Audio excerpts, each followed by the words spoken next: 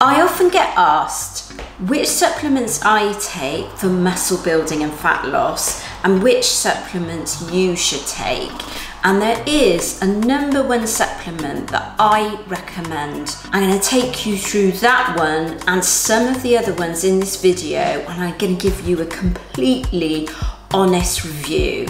Hello fam, and welcome to my channel. My name's Melissa Neal, and this channel is all about helping you if you're a woman over 40 or like me over 50 get in fantastic shape. And one of my biggest recommendations for you if you're over 40 is to actually work on your body composition.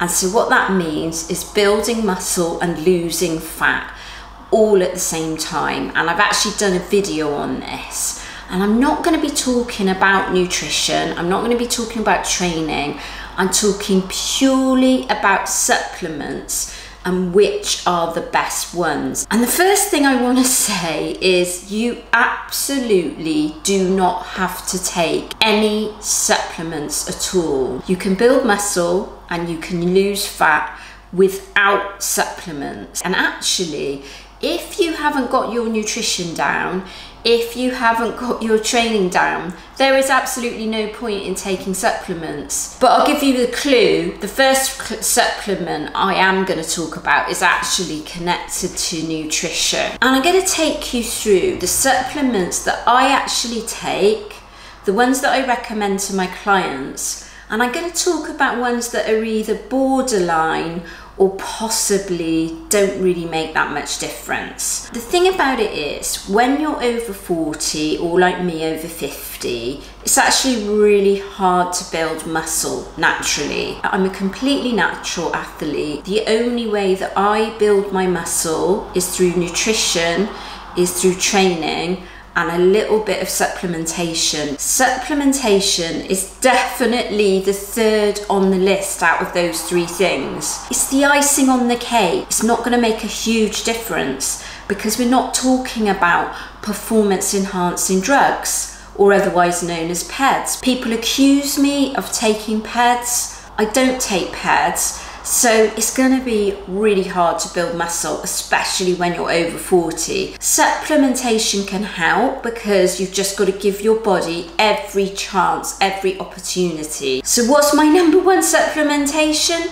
My #1 supplementation is protein powder, because you can get your protein from food and there's absolutely no problem with that, but protein powder just makes it easier. There are a number of benefits that I'm going to talk about when it comes to protein, and then I'm going to talk about how to take it. The first thing is, protein is actually one of the building blocks for building muscle. It's going to help you, particularly if you take protein post strength training, kind of within around an hour or 2 hours of strength training. Have a meal or supplement that is protein based, and that's really going to help you build muscle. But also eat some protein at every single meal and snack, so you're having some protein spread out throughout the day. Your body takes longer to break down protein than it does carbohydrates and fats, for example. So protein is better for your metabolism because your body has to work harder to digest protein. So it's always a good idea, whether you're training or not, to take your protein high. And also what it's going to do is it's going to make you feel satiated, because your body's taking longer to break it down. It makes you feel more satiated. And if you're not feeling as hungry, you're going to be able to stick to whatever meal plan you're on, or whether you're tracking your calories or macros, and therefore not go off track with food.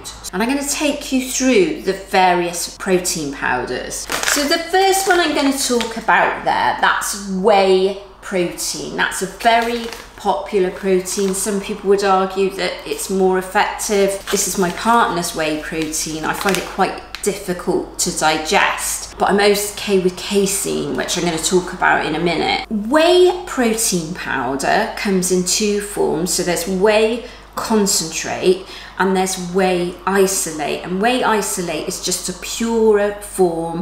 It has less carbohydrates and fats, and people often find that they get on better with digesting whey isolate if they have problems with digesting whey concentrate. This one is whey concentrate. Another type of protein powder is casein. Casein is different from whey. Whey is quick acting. You're going to absorb it quickly, and it's quickly going to go into your muscles. So it's really good, for example, for post workout. Casein's a little bit different. It's slow releasing, and it takes your body longer to absorb it. So the time that I eat casein is when I am actually getting ready for a show, a bodybuilding show. I'm in a calorie deficit. I'm actually quite hungry a lot of the time, and I'm quite hungry at night. So I actually take it at night before I go to bed to stop me waking up feeling hungry. So it's really good for that. And bodybuilders generally use casein at night, and it's going to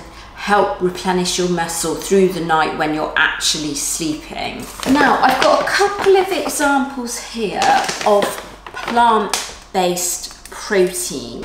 If you're taking plant-based protein, I eat a lot of plant-based protein most of the time. It is effective for muscle building. Any source of protein is effective for muscle building, but generally, you have to eat a little bit more than if you were eating whey protein. And often now, the measurements, so those 2 packs that I showed you, they actually come in 35 gram measurements, as opposed to whey protein that tends to come with 20 gram scoops. So they actually come in bigger measurements because you do actually need more plant protein than you do whey protein. My number 2 supplement, and I absolutely love this, I've been taking it for years, and there's loads of scientific evidence to show that this one actually works. And there's a few that are kind of have mixed reviews, but this one actually works. Athletes use it. It's actually found in beef, so it's a completely natural supplement,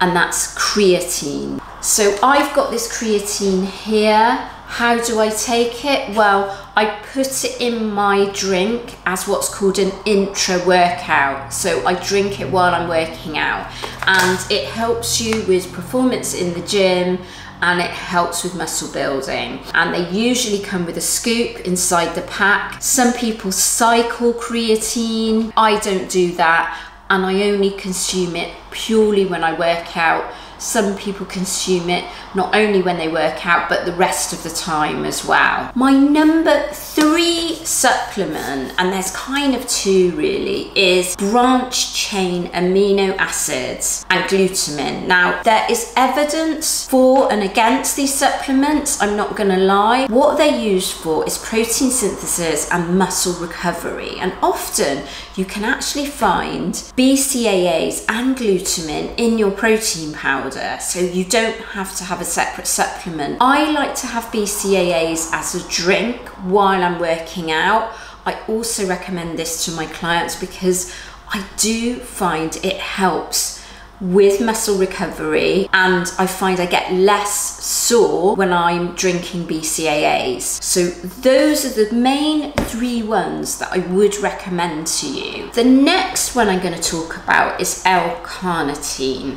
Now, L-Carnitine is actually a fat burner used for muscle building. It is found in one of the branched chain amino acids. Coaches may recommend it to you.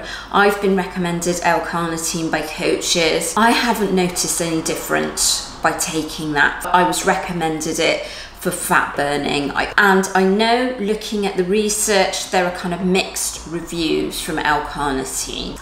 You may also want to try taking pre-workouts. Now, pre-workouts are just something that's going to give you a lot of energy for performance in the gym. And I find a coffee just does just as well as that. Something with caffeine in it, like coffee, it's going to give you the performance in the gym, and I don't really like the feeling that pre-workout gives, but some people like them. It's not going to make your muscles grow particularly, but what it might do is give you more energy to increase your performance. when you're working out, which in turn helps you build muscle. I'm gonna talk about fat burners now. I don't really believe the over-the-counter fat burners give you any more fat burning. A lot of the ingredients can be found, like green tea and caffeine, in other ways anyway. But what they can actually do is, if you're in a really big calorie deficit, so that's what happens to me about 6 weeks leading up to the show. I can be really drained of energy. And so that's the time when I might take a fat burner, because it doesn't really help me burn fat. What it does is it just gives me the energy to get through the day and actually do some of my workout. That's the only time I would take it, is just leading up to a show. If you're not doing a show, I don't think it's necessary. And as I said, I don't think it really helps you burn fat. Now, there is hydroxymethylbutyrate, which is HMB. The results on this are mixed. I tried taking it in a bit. I didn't notice any improvement, and then I just stopped taking it. And there's some evidence to show that it's really good for muscle building, and yet other studies have shown that it doesn't actually make any difference. So I would say just save your money.